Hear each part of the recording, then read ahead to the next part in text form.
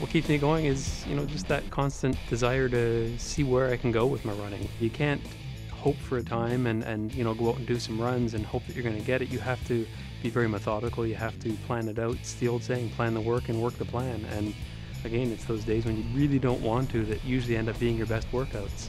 4 years ago, if you asked me if I would have done a sub 3 hour marathon, I would have laughed at you and said, there's no way.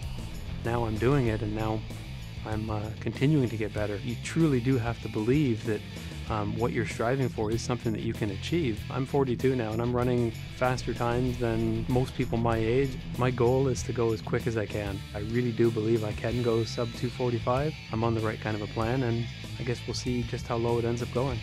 Whatever your goals, chocolate milk can help you achieve them.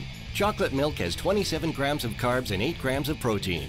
Have one after today's workout to make tomorrow's even better. For more information, visit rechargewithmilk.ca.